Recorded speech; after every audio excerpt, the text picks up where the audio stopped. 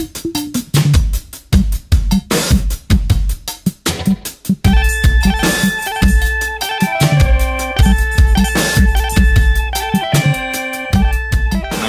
Pekar.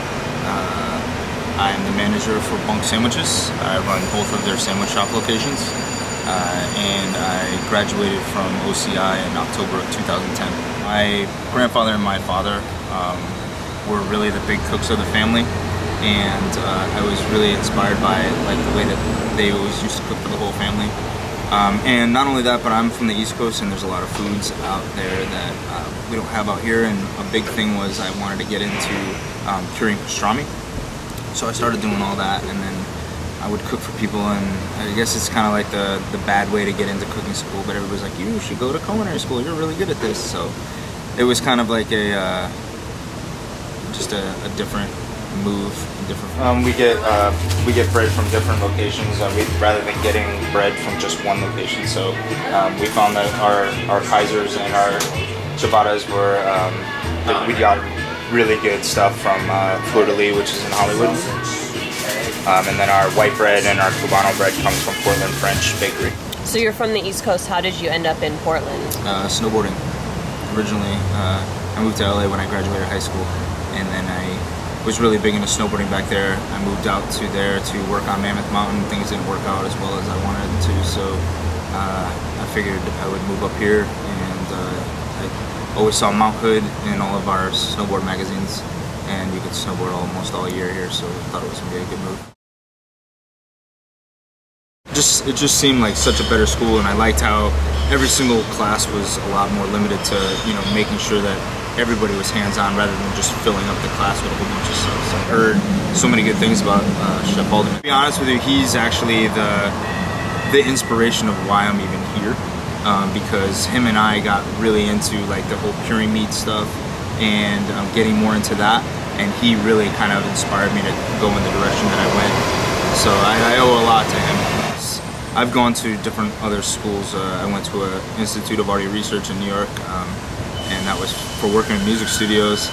I'm not doing that. And I went to the ITT Tech, and I'm not doing that either. So this is the first time I'm actually getting to use the stuff that I went to school for, and it helps me every day. Like, I mean, like with costing and yielding, and you know, scheduling, and just the whole way of marketing things and looking at it from a different perspective. I think that was the most, that was the best part about our restaurant management program. There was that everything was completely targeted at restaurants rather than just being a broad spectrum of things. So especially with like the marketing, it wasn't just a marketing class, it was how to market a restaurant and stuff like that, and costing out a restaurant and stuff. So I think that was the most beneficial part, was that it was all completely, you know, solely targeted at the restaurants rather than just being broader.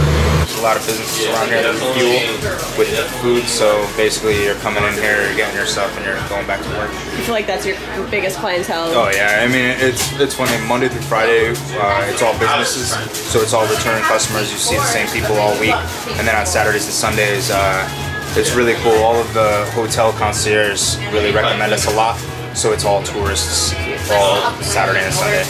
My inspiration was to start my own deli out here, like an East Coast style deli, like Italian deli, and this company actually, Nikki USA, I used to be a personal trainer, and I used to train the president of this company, so I got really into that network, and it was really helpful for me because I knew people already, and I ended up meeting somebody that was really into my pastrami that worked for him, and he knew the two owners of this company and thought that it would be a good move. So I started in November of 2010 with a 6-hour shift on Wednesday. The most popular sandwich is the pork belly cubano. It's been on TV quite a bit, so it's by default. Everybody sees it on TV, so it automatically just is like the one that everybody sought out for.